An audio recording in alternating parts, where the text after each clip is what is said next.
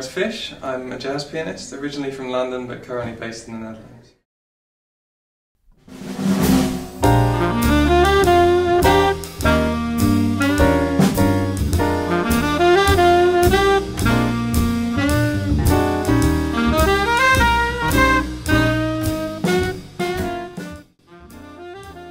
I started playing piano when I was 9.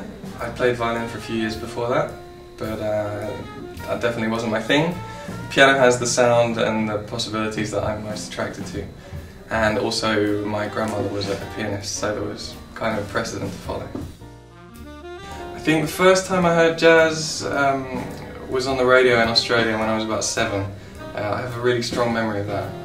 I don't remember exactly what it was that was playing, but I remember being really struck by it and like wanting to know, you know, what's that music? That's definitely my sort of music.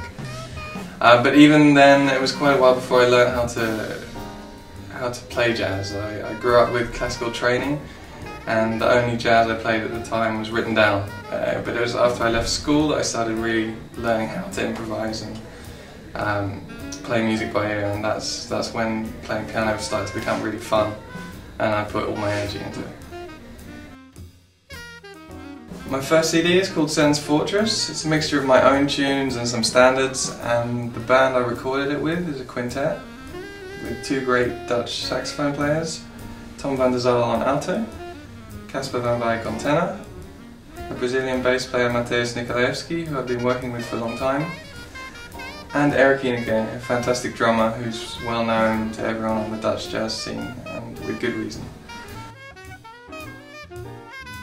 You can find out more about my music, about this band and where we're playing and so on my website, laurancefishmusic.com, and there's also a Laurence Fish Quintet Facebook page.